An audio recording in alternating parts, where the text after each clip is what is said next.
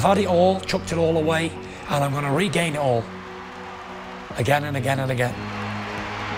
One minute he's a good guy, and the next minute you just don't want to be around him. I talk a lot and swear a lot, so that's what people like to hear, so that's what I do. Being a heavyweight champion of the world in sports wasn't good enough for me. He feels like he had to be controversial to get the public to know about him. He said some stuff, he's done some silly stuff, and you know these things happen. Young people make mistakes. I had to be the controversial, the outspoken, charismatic idiot of a champion. I'm just going to bring something new to the heavyweight division. Apart from me, there's no excitement. I am the excitement in boxing. I've experienced all the highs and all the lows, experienced being on top, I've experienced being behind. He's benefiting now more from that experience than not having it. I didn't care about nothing, I just wanted to die so bad. I give up on life. He went to that place, he's come out the other side, and he's gone. He's just exceeded all limits from then to now. Road to redemption.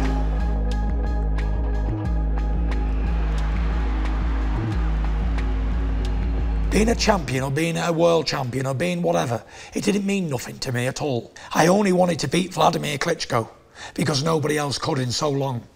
And I did. Ability-wise, I'm 5 times better than anyone in the world at the moment. Anybody, the Klitschko's anyone, they're big as me, but they're not as fast. They've got no movement, they're like wood, if you know what I mean, robotic, as it said. And if I could do the distance, the 12 threes, no problem, I'd be able to beat them now. When I was 14, I was watching Vladimir as a world heavyweight champion on TV, thinking I can beat that guy. I know I can beat that guy, and I will beat that guy. So when we was face to face, and he said a stupid comment like, "Oh, you want what I have? Everything I have, you want." I said, "What do you have that I want? You have some money and some belts." Klitschko is what Klitschko is. He is a good champion, he's good for boxing, great role model, complete in my opinion. That's all he is. Nothing more, nothing less. You can expect to see the new heavyweight champion. I only wanted to beat Klitschko, that was it. I wasn't interested in the next 25 men behind him. That was it. I only wanted to beat Vlad because he was the man for so long. And I know that 99.9% of yous all expect me to lose to the great Vladimir Steelhammer. And I know by looking at him he's got a lot of doubts. He's very deep thought about this fight. He's very worried about it. And on Saturday night, the whole world are going to celebrate with me because Tyson Fury will have achieved his goals and become the undisputed heavyweight champion of the world. Did you realise then that you were the man to topple Vlad? Vlad knew it as well. I knew it, my cousin Huey knew it, they all knew it. I'm interested in breaking your face in. That's what I'm interested in, yeah? You're boring. I want to rid you out of the heavyweight division. Tell me more how much you hate me. Tell me more. I don't hate you. You need to get under my skin. I don't hate you. Make it personal. You have about as much charisma as my underpants. 0. I told you he's entertaining. So here in Dusseldorf, it's Klitschko against Fury. Look at Fury taunting him. Night of frustration for Klitschko. Using his reach beautifully and doubling up on that left hook. Fury's got it! Fury is the champion!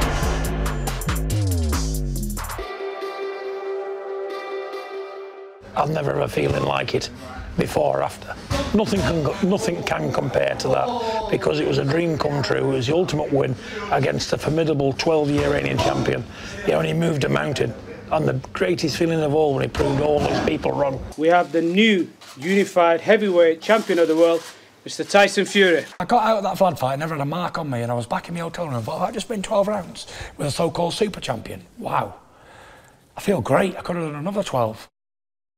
You don't like it, change the station. You don't like it, don't take photos. You don't like it, don't print it in your newspaper. Do I care? Not really. You said after beating Vlad, that was it. You know, you hadn't looked beyond that. At what point did you realise that was it? Was it in the ring? Was it when you woke up with the belt? No, I said to me dad beforehand, before the fight, week before, 2 weeks before, I said, if I win, I'll probably never box again, because at that time, the fire was doubting. Even before the Klitschko fight, I didn't want to box anymore. I just had enough. I'd like people to get to know the real Tyson Fury, behind all the bravado, behind all the tongue-in-cheek, behind the person trying to sell fights and sell tickets and create controversy and interest. I expected more than what what actually there is in life. I don't know, I always was expecting more. If I had 100 million in the bank, I'd expect it to feel different. If I bought a Ferrari or a Bentley or whatever, it didn't mean anything. There was no substance to it. Nothing was value, nothing. Even being lineal champion of the world and winning all them belts and beating a great man in undefeated 11 years, it didn't have no meaning to it or value. I didn't value it. It wasn't an achievement for me. 7 billion people in the world, and I was the man who became world heavyweight champion at that time. But it didn't mean anything. It didn't mean as much as these slippers on my feet today. Nothing. I was depressed. I didn't want to live. I really wanted to die. I wanted a date with the deaf man. I didn't have nothing to live for, in my opinion. In my mind, nothing was worth living for and everything was pointless. What's the point? What's the point in earning money? What's the point in being rich? What's the point in being successful? What's the point in having a family? What's the point in breathing air? Everything that there was a point in doing, I had a question for. He was our role model, and he was in a worse way than what we thought he was, because we didn't know what was going on. You know, if you asked him, he never got any sympathy from us. We'd say, "You're a fool. You're seeking attention. You're a clown." The achievements, the money, the fame, the family, nothing mattered. So when nothing matters, then I thought there's no point in living. I do want to die. And I prayed for death on a daily basis. I wake up in the morning thinking, why did I wake up this morning? Why didn't I die in my sleep? And if I tell that to my wife and my family, then they just break down and what is going on in this man's mind? It wasn't an easy 2 years. There wasn't a day went by that I didn't want to die. I tried to drink myself to death. That didn't work. Apparently I can take a lot of alcohol. I did attempt to crash into a bridge at one time, and I pulled out last minute, and that was it really. I didn't want to jump in front of a train and hang myself. But I just hoped that I'd maybe have a heart attack or die in my sleep or something. He nearly destroyed my marriage and my family life. You've got a man who's got 3 kids at that time, who wants to die on a daily basis, who ain't well. So it's not a good place, is it, to be in? How do you feel about that now, the fact that you didn't give him any sympathy at the time? I wouldn't give him no sympathy now. You know, it's just the way we are. I had counselling, but I never had any antidepressants. I'm against taking pills and stuff to get better. I knew the moment I started taking pills to help me with life, then it was over. It may as well have been dead. Did the counselling help? To be honest, not really. To go and talk to a man in the room one-on-one, once a week or 3 times a week, however many times, and tell him my problems, that didn't help me neither. What helped me was having a routine and a purpose to live. After the Klitschko fight, I didn't say I had a purpose in life anymore, if that made sense. I didn't want to box anymore because I'd achieved everything. What was the reason for me to keep boxing? I didn't want to box. I hated boxing at that time. So after that, I never had no purpose. All I've ever done in my life is box. So when it comes that the boxing's gone, it was like, well, what else is there? I tried clay pigeon shooting, off-roading, I tried golf, but nothing really interested me at all. I never had no really passion for nothing. And then I wasn't training, and I trained all my life from being a teenager, like a young kid, on a daily basis. And when you don't train, you feel depressed. If I don't train now for a week, I cannot wait to get in the gym and train. If I don't train for any longer than a week, I'm depressed completely. For me, the boxing side is just it is what it is. It's just a fight. But the most important thing for me is keeping in shape. If I stay in shape, then I'll be depressed-free forever. I think there's a lot of people in the world suffering, and they need to know that help is out there, and you can get better.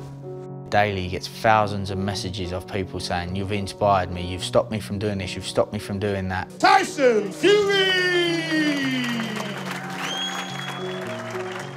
I'm an unofficial official ambassador for mental health in sport. It's my biggest goal at the minute. That's my only calling card. You know, that's mainly most of the reasons I'm back, is to show people who's living in darkness that there is a light at the end of the tunnel. He's probably saved thousands of people's lives that he doesn't even know about. He doesn't even know them. And the fact that he's open and talking about it now and and giving people that inspiration, that's a bigger win than anything. I've had 2 comeback fights now, lost 2 stone, battled mental health problems, battled alcoholism, battled addiction to drugs. I battled everything that a man could battle in this life, and here I am. If I can do it, anybody can do it. I'm no one special. I was a fat pig at nearly 28 stone, drinking and taking drugs on a daily basis. Changed my life around. I suffered with depression, up to the point of suicide, anxiety attacks, everything. You couldn't get any lower than I was. And here I am living proof that anyone can do it, because I'm back today, telling the story and inspiring millions around the world. When I first laced on gloves, I was the future heavyweight champion of the world. Nobody could touch me or handle me, ever. From this day to that. His mother's gone in the hospital early for some pains, dropped off at the hospital. So anyway, I went back. They said, oh, he's not due for about, what was it, 8 weeks? Something like 8 to 9 weeks. Gets a phone call from the doctors. Some doctor rung me at 3 o'clock in the morning. Goes to the hospital. They say he's being born. I said, well, he ain't due. Well, they said, complications have aroused, you know, which we can't do nothing about, we just got to hope for the best. He's been born anyway. He's in the special care unit. And I think he was, what was he, about 1.5 pounds in weight or something, weren't you? Well, I looked and I had him in my hand. Picked him up, I put him in my hand there, look. And I'm looking at this doctor and he's looking at me. He said, miracles happen. I said, miracles do happen and they will happen. I said, he'll live. Growing up, he was always a quiet boy and a nice, placid person. I looked at him, I thought, he will make it. He's got to grow, because it's God's will, he's here now, so make the best of it. So anyway, he looked at me, he said, what are you going to call him? After the heavyweight champion of the world, I said, Mike Tyson. He started laughing at me, his name's Tyson. Forget the Michael, I said, his name's Tyson. So he started laughing at me, the doctor. He said, good luck to you, he said, and I hope things work out for you. Before the boxing, Tyson was a skinny little boy. Very quiet, shy, and as he got a little older, put weight on, and he was always embarrassed. But when he started boxing at about 14 years old, he grew confidence around that, basically because he was so good from the word go. I believe in fate, me. He's here to do a job. God's put him here to do a job. Why would he live against all the odds? Why would I call him Tyson? Because his name's Fury at the end of it. No boxer's been called that. It's the best boxing name ever, and let's be honest. You know what I'm saying? And he's here, and he's a fighter. I was sparring British champions when I was like 15 years old, and they couldn't handle me. Too hot to handle. Loved every minute of it. I'm just wanting to get better and learn. I was like a sponge soaking everything up. I didn't want to be a big stiff European with my hands up around my face walking forward. I wanted to slip and slide and be a boxer like the American style. I wanted to have American style with European conditioning. And that's what I eventually got. Do you, lads, yeah? I'm a no-nonsense heavyweight. I'm quite fast, I've got good movement. Heavyweight sensation, got power, Tyson and I don't mess around. Fury. You can't learn it. You've either got it or you've not. Someone 6'9" shouldn't be able to move like I can. I defy every law of gravity. It's not fair. It really isn't fair that I move like I do. The reflexes, the slipping, the sliding, the awkwardness, the ability to box both ways. I'm a natural, gifted talent. All the talk of greatness, well, I'm big, I'm good, and I train hard, so there's nothing stopping me from going to the top. I do believe 1,000,000% I can no doubt be a world heavyweight champion. I didn't never want to box amateur. Amateur boxing to me was like something I had to do to turn professional. I was never interested in boxing for a plastic cup, ever. I always wanted to be a world heavyweight champion professional. Anything less was a failure in my eyes. They've got to beat me, haven't they? I'm the one to beat, really. I'm the one with a big knockout record. Qualification for the 2008 Olympics, you and Pricey were seen as the 2 best. I don't know. I was the #1 junior at that time. I went to the World Juniors in Morocco. David Price was a senior, and there was a lot of other good heavyweights as well. He got the nod to go to Beijing. Were you upset not to go? I was upset not to go, never given a chance to go. That's what I was upset at. I was never given an opportunity to prove that I was good enough to go. They wouldn't give me a box off with David Price, not for a gold clock. No way. He'd been in the amateur programme for so long and it was his time. I didn't realise at the time, but I know everything happens for a reason now, and I was very upset and I almost walked away from boxing. I almost never even turned professional. So I was bitter with the amateurs and I went into the professionals gladly. There's no consideration to stick around for London 2012? Oh, they wanted me to. The GB team wanted me to stick around, but I don't believe in waiting for things. I don't wait for nothing in my life, I take it while I can. I strike while the iron's hot. Best thing about being Tyson Fury, I don't know, just being me. Being yourself's quite good. The only one who's going to stop me from being successful as a boxer is me. Tyson Fury. We've created it now. It's just launched, it's just took off. No stopping me now. Aim for the stars, that's what I always did. I always only wanted to be the heavyweight champion of the world. And ever since, from being 14 years old, I never ever for one day doubted myself. Whether I was sparring seasoned professionals or seasoned men who tried to kill me, I always knew I had something better than the next man. You used to study the old fighters. I watched all them fights, all the heavyweight fights are the ones I'm interested in, and I've seen 90% of them growing up and over the years and watched them read times and times again. I once watched an interview with Mike Tyson, and he said when he was a kid he watched all these old-time fighters, and it was all about winning belts and being a champion. But when you've done all that, what's it about then? I seen a thing on Mike Tyson recently and he said, these belts are worthless pieces of shit. They mean nothing. And he said, I sacrificed my life for this rubbish. For what? When you're not a world champion, when you're only good enough to be a British champion, you want to be a European champion. And if you are a European champion, you want to be a world champion. But when you're good enough and you've won all the world title belts, there's nothing else after that. I suppose then these fighters who want to go on and defend it plenty of times, like Klitschko did and Joe Lewis and everybody else, but I never had a passion to do that, ever. Even before the Klitschko fight, I said to him, I'm not interested in going down as a role model or a hero or defending the belts. I remember speaking to Mick Hennessy when he signed you as a pro. He'd been blown away by you sparring Mike Perez, the Cuban. I went on two weeks piss-up to Tenerife and Magaluf with the boys, celebrating my 20th birthday. Well, I went on a mad 2 weeks, like just drinking 24 hours a day. And then when I got back, I had a phone call from my Uncle Huey. He said, we're going to go over and spar some big fat Cuban, some useless Cuban, over in Ireland to show Mick Hennessy that you can fight. And I went over there and sparred with this fella, and when I got there, he was like 9 or 10-0 unbeaten, like knocking everybody out and all that. And I had no idea who he was, to be honest. He just looked like a mini Mike Tyson. Overweight, out of condition, fresh off the drink, and I sparred 5 rounds. We had a 50-50 spar. And then the next day we had another spar, and he jumped out the ring. He didn't want to continue. I made an arrogant man humble. Were they good days, early pro days? All good days, yeah. All great days. Great days on a career, a long career. It's about speed, movement, a bit of classy boxing. You'd gone into training camp with Vlad many moons ago when he was being trained by the late, great Emmanuel Stewart. Emmanuel tipped you and Deontay for greatness. Emmanuel Stewart was a great trainer, one of the best, in my opinion, in the world has ever seen or likely to see. And when I met him, he had high hopes for this young, fat, lazy pup. Because that's what I was, a puppy.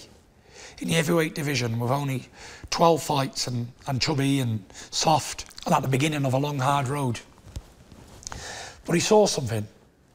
He saw talent, he saw ability, he saw a future world heavyweight champion. And being around someone of that status and that accomplished in the game, and to hear those kind words pushed me on even more, made my belief even more than it was. 2011, you had your first fight with Del Boy, Derek Chisora. Probably your first proper step up, do you agree? Chisora was supposed to fight Vladimir Klitschko before me. And Klitschko pulled out on him twice. So he opted to fight me. I think Chisora was rated about number 5 or 6 in the world at that time. That was my first step up into the world stage here. You learned stuff from the Chisora fights? Were you learning from these fights as you went along? Oh yeah, for sure. Yeah, they were all 50-50 fights. Fighting fighters that were world ranked in only handfuls of fights. I was in a rush. I wanted to move quick. I didn't want to be. I didn't want to do what Deontay Wilder did. Have 40 up like fights and fight nobodies and all that. Because it didn't really mean anything to me. I was either going to be the best or I wasn't. If I wasn't good enough, then beat me up. But if I am good enough, then I'm going to beat you up. You hit the deck against Nevin Padgett first time. What was that, a wake-up call, or were you being lazy at a split second? That was a right hand on the chin. That's what that was. And it was a legitimate lockdown. I got knocked down and I got back up and stopped him.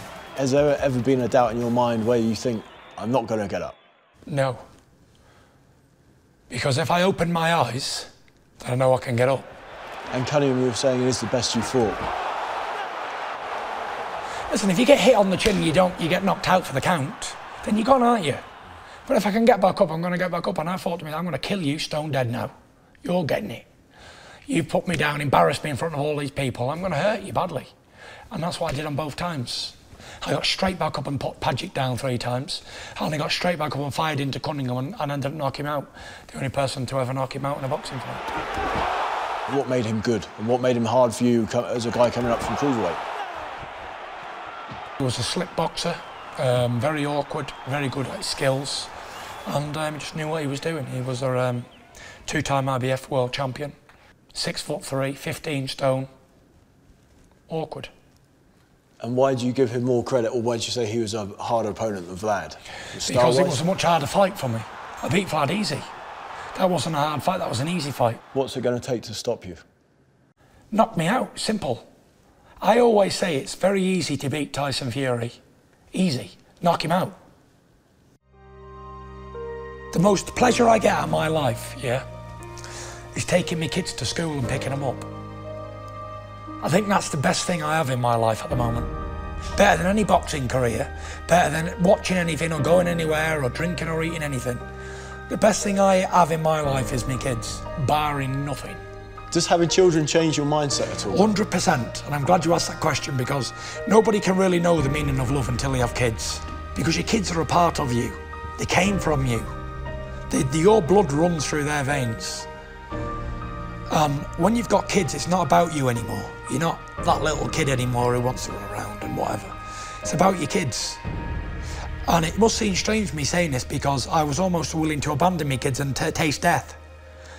So you can imagine how low I was to not want to be with me kids who you think the world of. Do you want them to be fighting men and women? No, definitely not. The expectations on them would be ridiculous. You'd never give people a chance to grow into their own person without judging them through the father's actions. Everything that my kids will have to work for themselves. I was given nothing in my life. My dad never gave me a penny. He said, there's a world full of money out there. He said, if you want some money, you better go and earn it.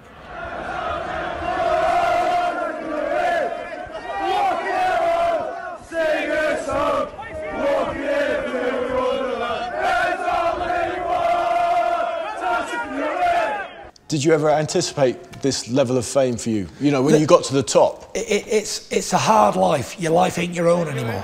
When I'm boxing, I'm Tyson Fury, happy days. Million interviews, million pictures, whatever. But when I'm not, I'm a family man, I'm a father, I'm a husband, I'm a son, I'm a brother. And that's the way I want it. You know, a lot of people run away from fame. Andre the Giant went to the middle of nowhere so people won't bother him anymore. Because it's a horrible life. If I go to the pub and have a beer, oh, Tyson's back on the drink again, he must be taking drugs. This, that and the other, you know. It's an invasion of privacy of a normal life. And fame will take that away from you. People pull the out to me and say, can you sign them? I've had whatever you can think of, people have done to me. You know, I've had pints of beer chucked to my face because I'm not their hero. I'm the man, I'm the man, I'm the man. I've been booed, I've been cheered, I've been slapped, I've been punched. All for a job, my profession. You take all the glitz and glamour away from it. We're just bare bums in the shower like everybody else. Strip it all down naked and then when you see the real person.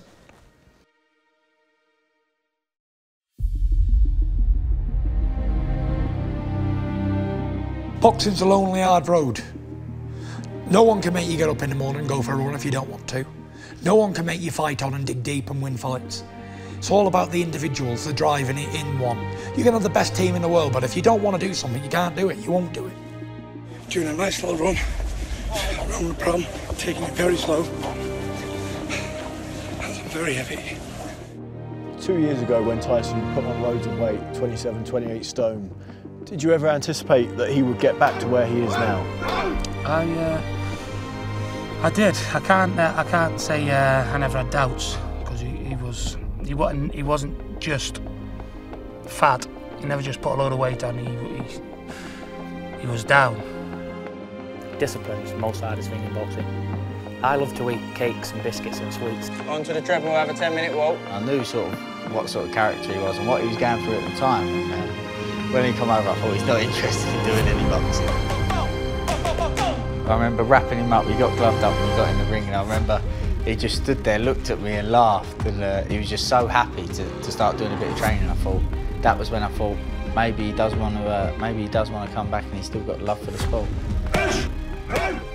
2 years it took me, 2.5 years. I really didn't believe I'd ever box again. But now you're back on your terms rather than boxing's terms, is that right? Listen, I needed that break. From being 12 years old to 27, I never had a break. Training camps. But I suppose you only really realise if you love someone or something, and when they're gone, you don't have it no more. When you take something you love out of your life because you think you don't love it no more, and it goes, and you really think then, it's like, I did love that thing or that person, and I want it back. It's amazing that he's come back from where he was. It was a state. Horrible. Listen, I'm fat. He was fatter than what I am. He works so hard in the gym to get it off for weeks and weeks and months, and then he can put it all back on in a day. Well, I can put a stone on him one day quite easily. If I ate what I want, I'd be 50 stone. You know, you got to crack on and realise that you did it to yourself. So there's no pity for an idiot. Just want to say I'm coming back better than I ever was before. You did an early run when you decided that you were going to get back into it. Yeah. You thought you were going to take on a couple of miles. 2 minutes in and I started to walk. Because I could have carried on and completed 2 miles, but I don't want to do any injuries to myself.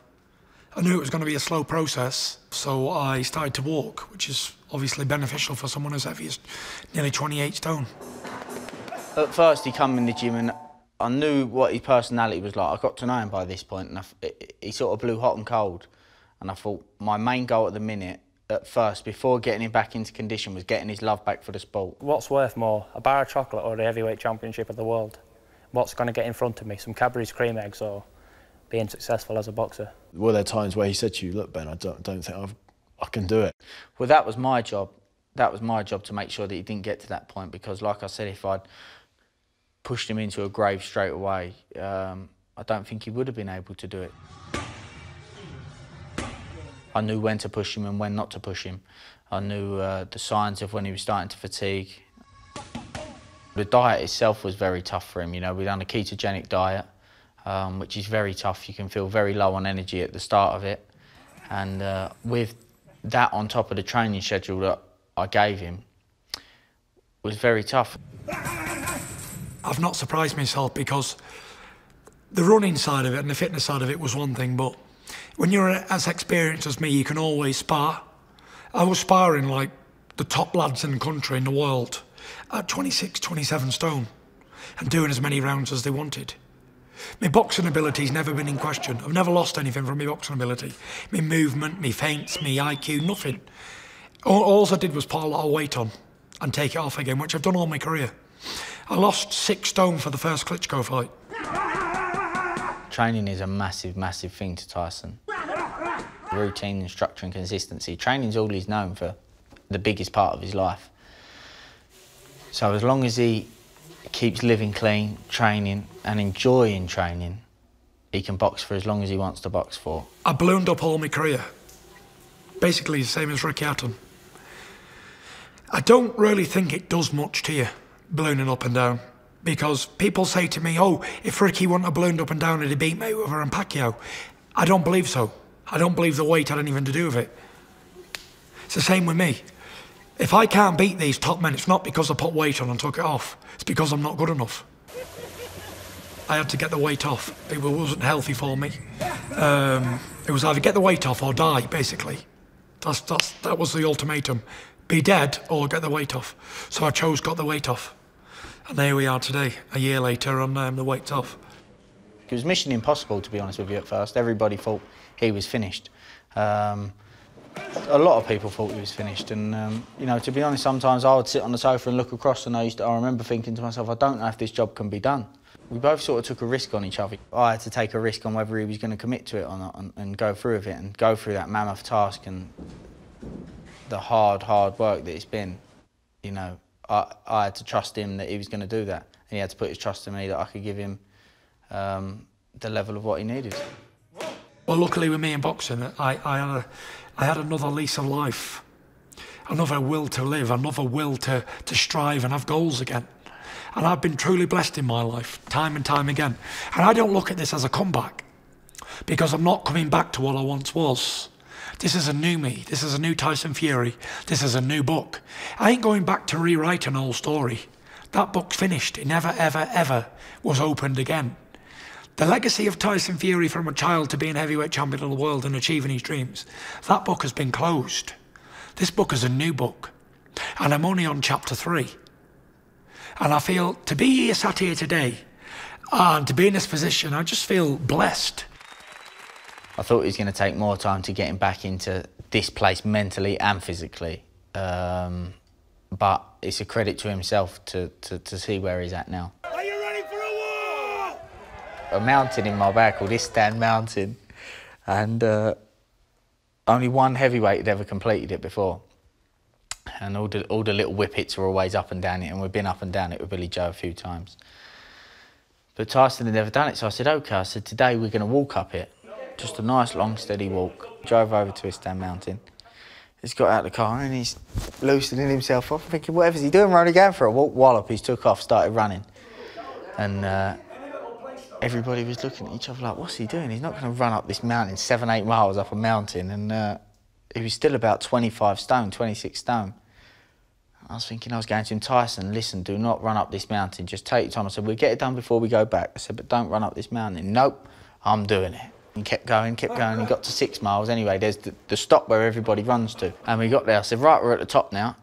Turned around, was having a look at the view and turned back round. He's still going. Well, I don't stop here if everybody else stops here. And he carried on going right to the top. He'd done about 8 miles up the mountain. And I knew then that, you know, his mental strength is on another level. I want to tear Deontay Wilder to pieces like a pit bull, because he said I couldn't, and the world thinks he can beat me. But I ain't never been beat in the ring. I ain't never lost a fight. I've been defying odds since I was born. The way I see my life is do my boxing career, whatever happens, happens. Whatever doesn't, doesn't. Either way, I'll know I've not left anything in the tank.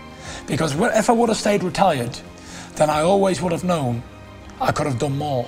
I would have regretted it. Not because I didn't achieve everything I could have done, because there's nothing more I can achieve. But I know in my life that I would have had more to offer, and I wasn't ready to retire. That's why I'm back. But this time, whatever happens, I'll know I've given it everything, and I know I haven't nothing more to offer. And that'll make me a very happy man. I can lay in bed at night thinking, you know what? I've done everything I wanted to do in my life, and I've got no more to offer. Now I'm just going to enjoy myself. Listen, anytime, any place, anywhere, I'll fight you in your back garden like a dumb Klitschko. I'll beat you, you bum. You're a bum. I chose this fight. I had a contract for 4 or 5 fights to get back in, but that was made a decision in October of last year when I was 27 stone. And I didn't know how I was going to feel after a fight or a few training camps. And I didn't need any more fights to prepare myself for the best. Bomb Squad! You ain't ready. So the 41st person that's gonna be knocked out, you're looking at the man right here. The only thing is, though, you're looking at Bomber, you big dosser, is you ain't ready for me, and you never have been, you never will be. We was talking about 4 fights, and that he said to me that was what he was looking to get in his deal. But there was offers flying everywhere, you know, and To be honest with you, Frank Warren come through with the best offer. Let's go! Come on! You're going to feel the fury. You're not going to feel no power. Come on! I'm going to show you the Come on! This fight was easily made in the end, wasn't it? 5 minutes. Because you wanted it, or he wanted it, or just both? Just we both wanted to fight. We both wanted to fight, and fights are easy to make if both parties want to do a fight with each other. He's going to feel pain that he never felt before. What's he going to do? Follow me around the ring like this all day? Oh, he's going that way. When you go home, I want you to think about me every night. No, he's going this way, looking for one punch. And if he can't land it, he's totally f***ing him. They don't call me the Gypsy King for nothing. I didn't come to be embarrassed by this sort of skinny runs. New York City, I love you, baby! What do you think of Wilder as a person, firstly? As a person, I don't know him. I only know him through his professional career, which I've kept tabs on. I don't know his personal life. I don't know what he's like to go out for a beer with.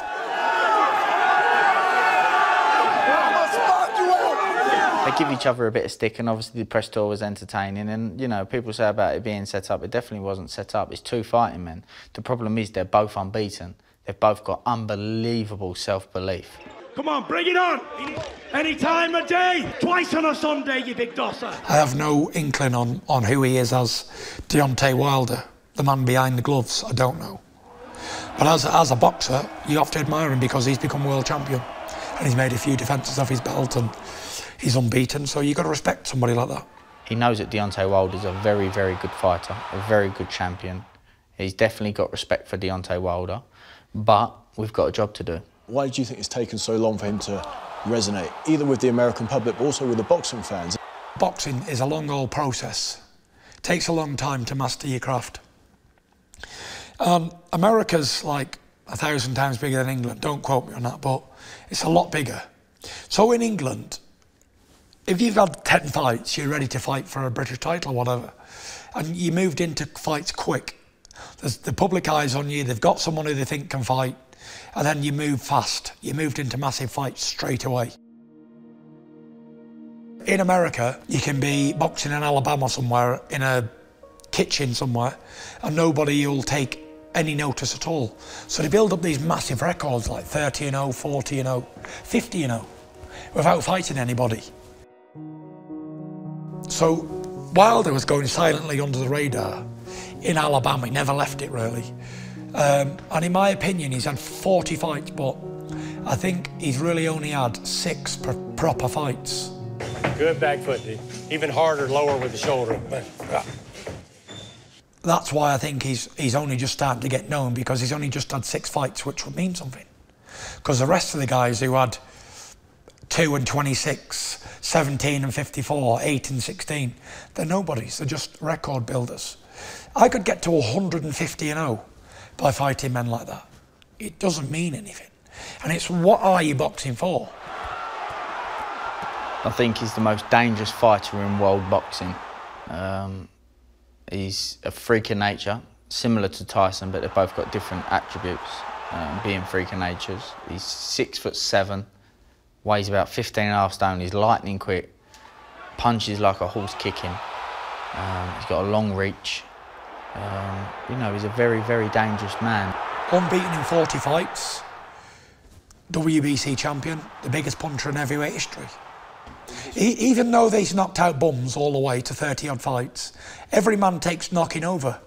Every man bears a chin, and every man who's been knocked out's been separated from his senses. A chin's a chin.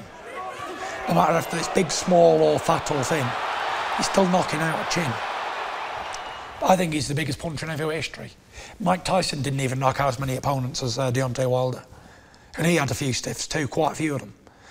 Even if you look at all the Americans who's been fed dummies, most of them have, by the way.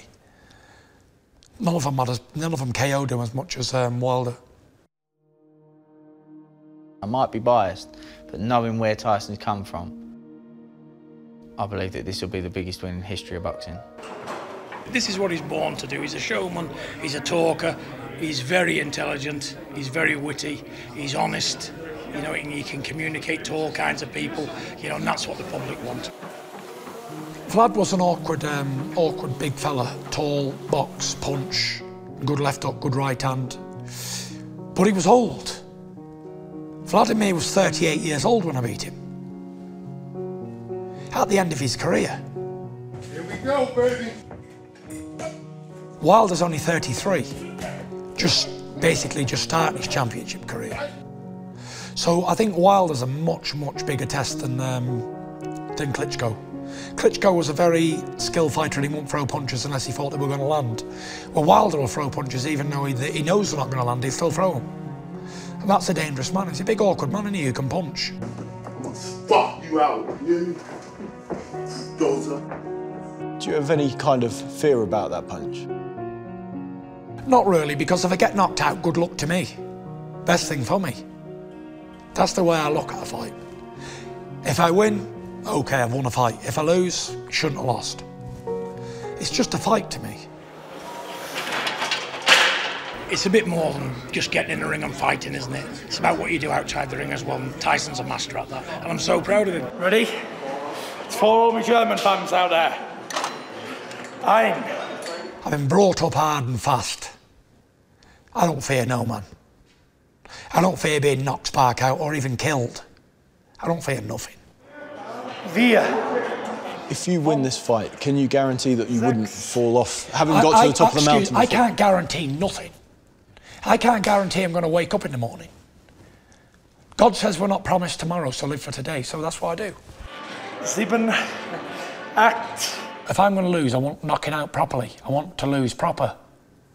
I don't want to lose by split decision. Oh my God, I got robbed. 9, 10. I want to get carried out on a stretcher if I'm going. Or else I'm going to try to put you on a stretcher anyway. We'll see in the Wilder fight anyway. Because everybody thinks I'm going to jib and jab around the ring and, oh, wait till he catches me in around 11 with 30 seconds left and I'll pull my own hair out, knock my own teeth out, punch myself in the face. Come on, champ. One face, one name. Let's go, champ. I want to rip Wilder's heart out and feed it to him. And if he knocks me out on the process, then good luck to him. But he better be prepared for a hard fight. Because I think this is my calling card fight. This is my wake up and smell the competition fight. It makes the hairs on the back of my neck stand up talking about it, because nobody would ever know the deepness and the truth of this journey, you know. I just wanted to see this man back happy and enjoying life again, and from the position that he was in to where he is now is unexplainable. I'm not the type of person to stay there for like 15, 20 years to get all my brains knocked out, that type of thing. I want to sort of like swoop in, stay there, defend a couple of times and get out of the business. You've been a hero, you've been a villain, you've been an anti-hero. What's Tyson Fury? Tyson Fury is nothing. Tyson Fury will be dust when he's dead and gone. But your legacy will live on because you follow, you're the lineal guy, your name is up there with them. It doesn't really matter though. Legacies, smegacies, it doesn't mean. The comeback, being out all that thing, going up in weight, the story behind it is a movie. Our journey back to the top is called Road to Redemption. What do you want to achieve, whether in boxing or through boxing? Do you know what I want to life? achieve? Happiness. I want to be happy and I want to stay healthy. Because when you lose your happiness, your health declines. And when your health declines, game over. So when boxing's over, you're going to train still? Every day, fit? for the rest of my life. Pumping that iron. I'm going to aim to be looking like The Rock. Just a 6'9" version of him. I wouldn't be alive today if I didn't change my life. I definitely wouldn't have made it. You didn't see me. No one saw me. None of the cameras saw what was going on. But I saw what was going on. I was a mental, emotional wreck, and I was on the way to having a heart attack and dying. I don't believe I would have been here today if I didn't come back training. Push! This comeback, beating Wilder after the timeout and after the weight and everything else that goes with it, it's a fairy tale ending. I live on the edge, wear my heart on my sleeve, and give everyone a straightness. Straight down the barrel. There is no hiding behind corners with me. I either like you or I don't. I'll tell you the truth. Do you like it on the edge? I love it. Keeps me keen and on edge, like a dog.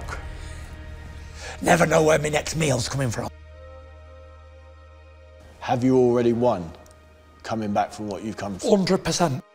Being a fat, lazy bum with millions in the bank, there's no life at all.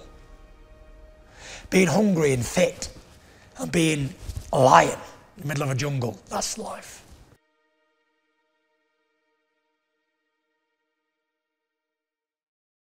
I don't fear being knocked spark out or even killed.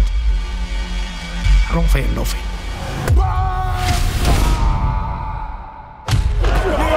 You ain't ready for me and you never will be. He's going to feel pain that he never felt before. What's he going to do? Follow me around the ring like this all day? And if he can't land it, he's totally... When you go home, I want you to think about me every night. The world knows the name of Tyson Fury, and if they don't, they will do on December 1st. You get it, you big dosser. When I look over your body, I'm not going to have no mercy for you. I want this to be one of the greatest comebacks in boxing history. No man could have ever had a greater life than me. I've had it all, chucked it all away, and I'm going to regain it all again and again and again. One champion, one face. I can't wait to see your body shaking. You bring your pillow because you want to have a good sleep.